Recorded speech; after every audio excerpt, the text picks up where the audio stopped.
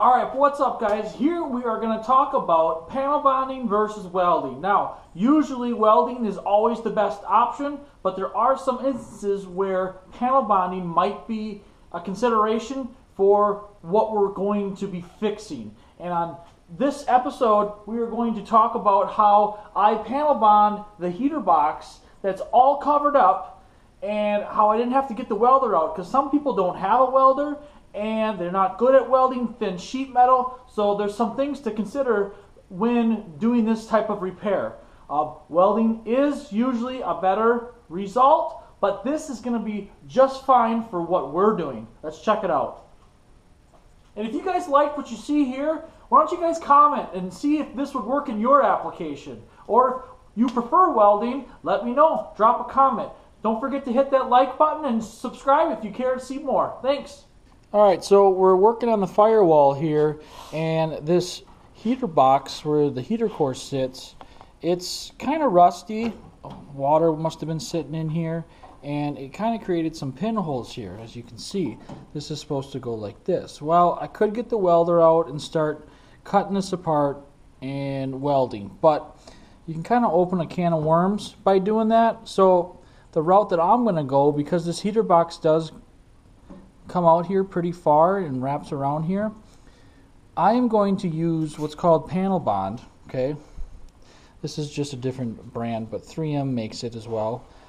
8115 would be the part number for the 3M brand.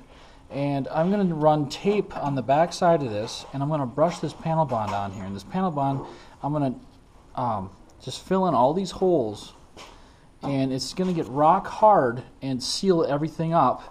And I'm going to try to make a little piece here, because this is just for the heater box. And like I said, if we cut this open, it could, where do you stop sometimes? So we're just going to try this. It's going to work great. I know it will. I use this stuff all the time. This is for putting on paneling on vehicles, for roof skins and quarter panels, and you name it, they use it everywhere. Of course they weld up with it too, but let's get it masked up. Alright, so to use this panel bond stuff, you're going to need an applicator gun like this. So it's like a caulk gun, it's just for the panel bond. So put that in there. This is already a half-used tube. Then you replace the tip.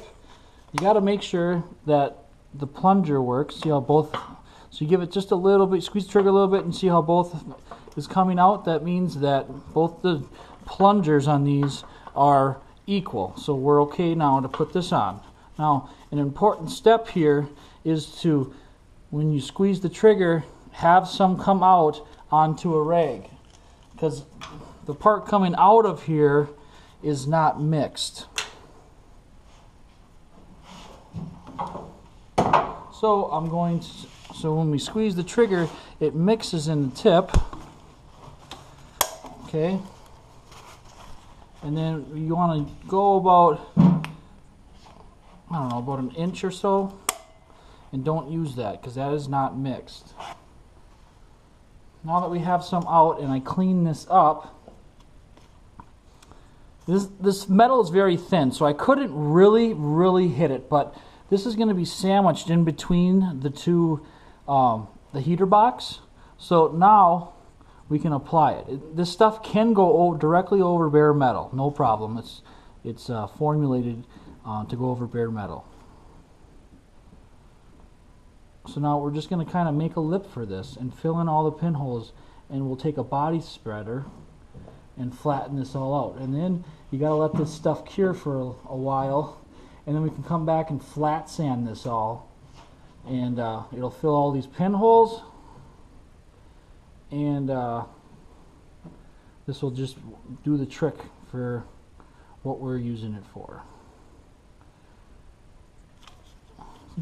This is kind of like a Band-Aid repair, but it's a better than Band-Aid repair, because it will get hard and it will hold up. And then I'm going to also do the inside of it too after we're done here, because I just put tape on the back side. So now we'll just flatten this out.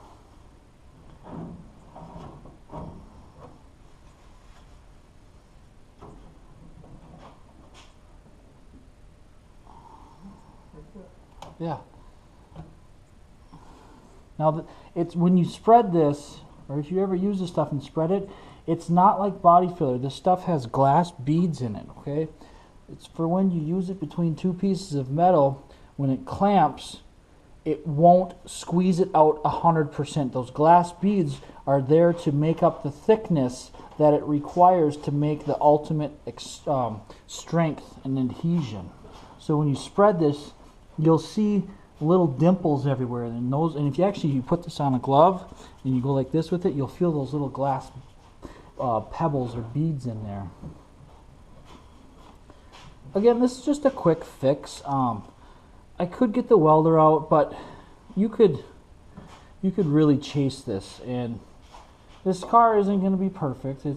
We're going to get it up and going, and you know, for the things that we're doing for it, we could still be stuck on step one of this car and upset. So this is just going to be just fine. Now you have a long time to work with this stuff. This stuff, it says you have work time of 90 minutes.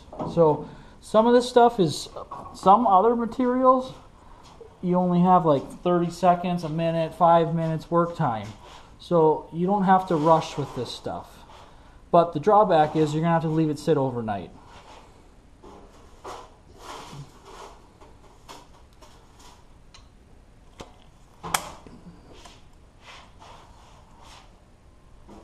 It should have just enough to do the inside of it when this stuff dries.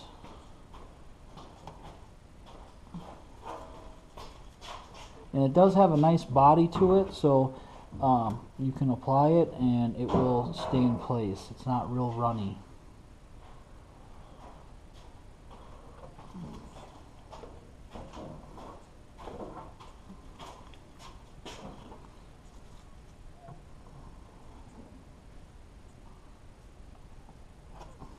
Alright, so, and then I put a little piece of tear-off tape right here because I didn't want any panel bond in one specific area. So I'm going to pull that right now. I hope I don't make a mess. There, and that's the hole for the heater core.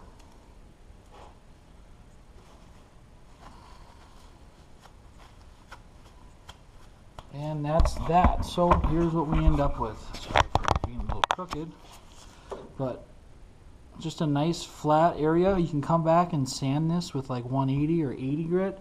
I'll probably just use 180 and flatten it off, and then we can just leave it like that. We are decided to paint the firewall now, so yeah, right, Dad's laughing. So that's where we are with that. Alright, so we now have let this sit overnight and come back the next day, and it is hard. But now, so what happened is the tape, after it's sitting, and this panel bond does warm up a little bit, it kind of like got wavy, which is going to be okay. So here's what I'm going to do. I'm going to peel the tape off, okay, and now it's in pretty good shape here. We're doing good. We gained a little bit of area here for this to seal a little bit better, okay? So I could lightly sand this, but I potentially risk going through. So what we're going to do is do the back side right away. So I'm going to clean up the back side, and then I'm going to panel bond the back side so that I'm going to make up the thickness of the low spots here of the tape. Maybe I should have put a piece of metal back here to keep that nice and flat, but I was going to do the inside anyways. So these couple pinholes that were over here are full, so let's do this inside now. Alright, so here's where we are on the inside. You can see how much of this panel bond has actually, how much I've made on here. It's actually almost like even to where it should be. So I'm going to sand this up a little bit and then come by and apply some more with the body filler spreader and then leave it sit overnight. And then we're going to sandwich this in between here. And I mean, look at how much it's already held already.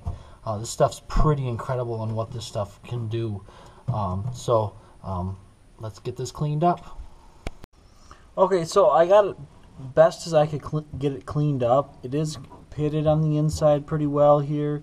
I mean, this car is by no means absolutely rust free, but you know, there is rust in here, so there's only so much that we're gonna be able to do. So I'm gonna call it good here, and now I'm gonna take some I'm gonna take my body filler spreader and just coat this right here and fill in any other pinholes, and it's gonna seal it up real nice.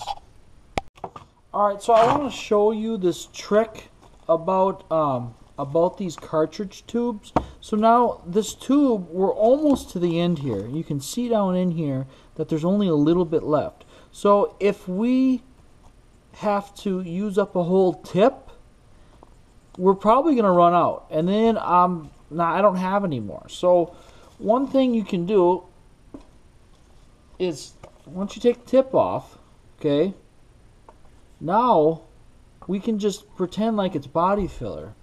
We can just squeeze it out onto our mud board here and just mix it by hand, and we don't have to worry about using up a tip.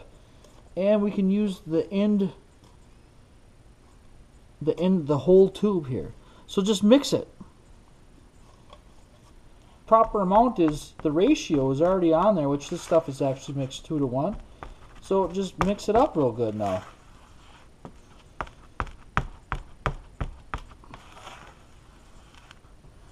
So I got that all cleaned up.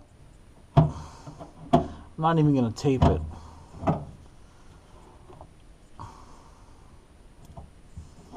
And these holes, if we get some in the holes, we can just come back and ream them out with a drill bit.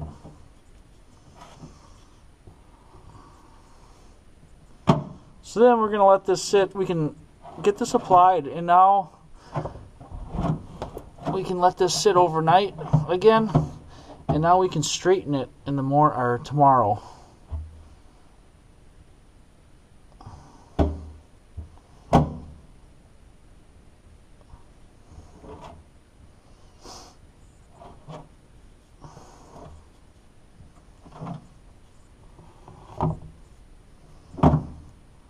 Big low spot right there. It's right where the tape was the worst. So that's gonna need the most there, but I'll probably sand it all off anyways, most of it. But we want to make sure that we got enough to straighten what we need to.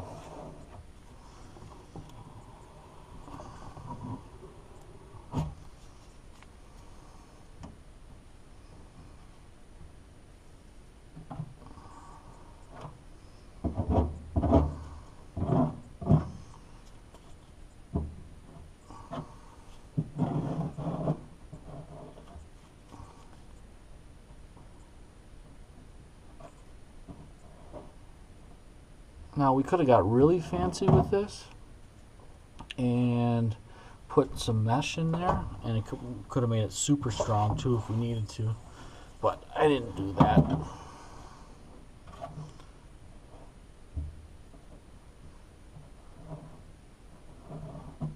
Again, you got 90 minutes to work with this stuff, so it's not like body filler where we only have a couple minutes. So that's what's nice about material like this, is you don't have to rush, but you can't get it done right away either. Then too, you got to let it sit overnight.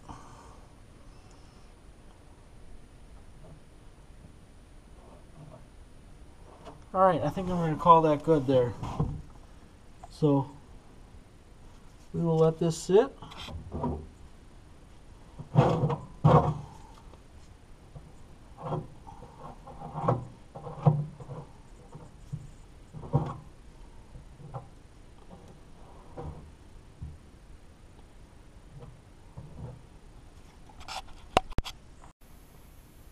Alright, so now we let this sit for a couple days, didn't get a chance to do anything. So now I'm going to grind this flat. I'm going to just use an angle grinder, and I'm going to come by and just flatten this off initially. Then I'm going to come back with a DA sander and just sand it flat.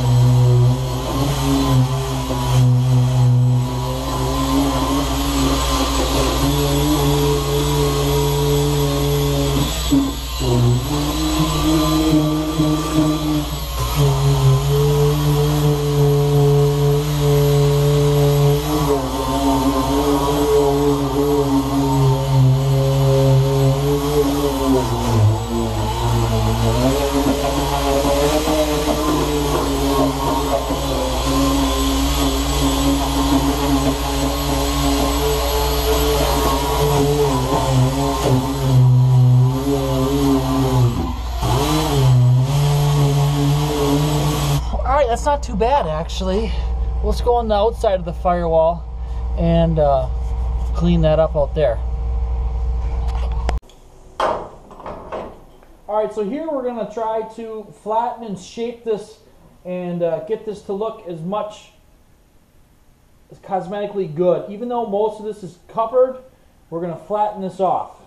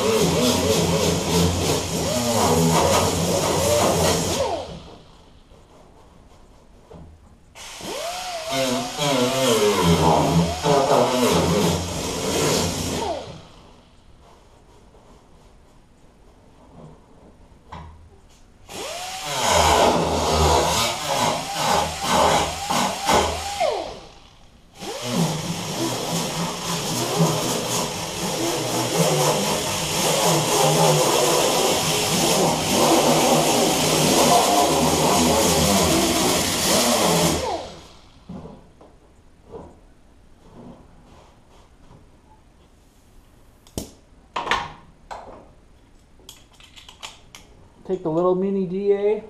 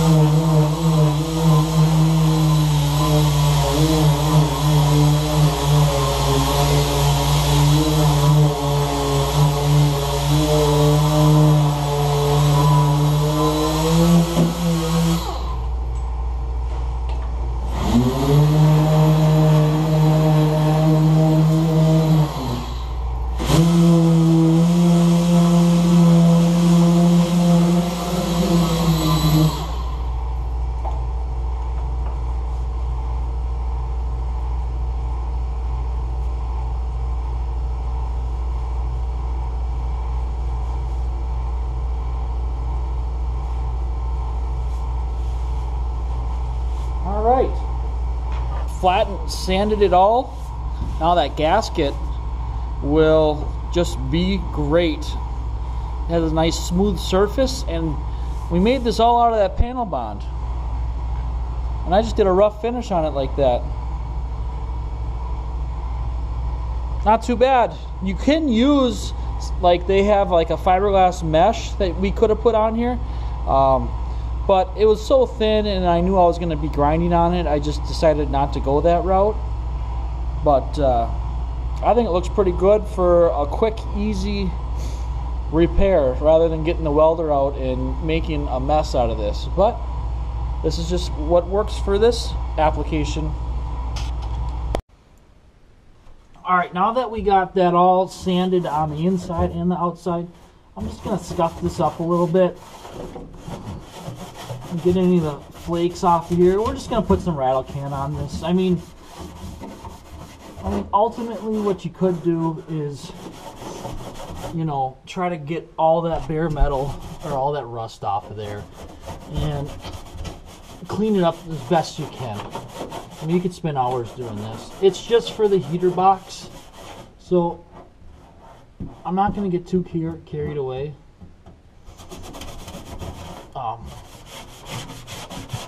It's going to be fine after we put some rattle can on there. I mean, it'll hold up fine. The stuff that I'm going to use here is called Easy Coat. It's by SEM. And this stuff you can go over bare metal and you don't have to top coat it. So this you can just put on there and that's it. That's all you have to do.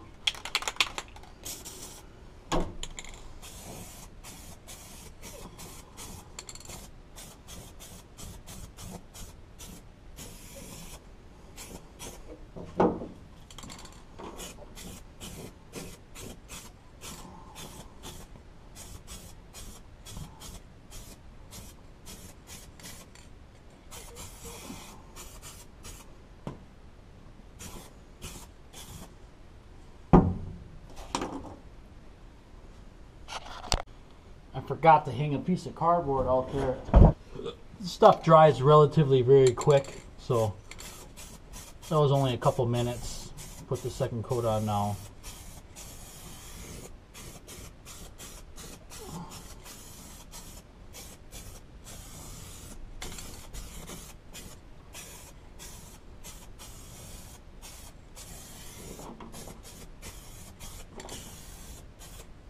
There.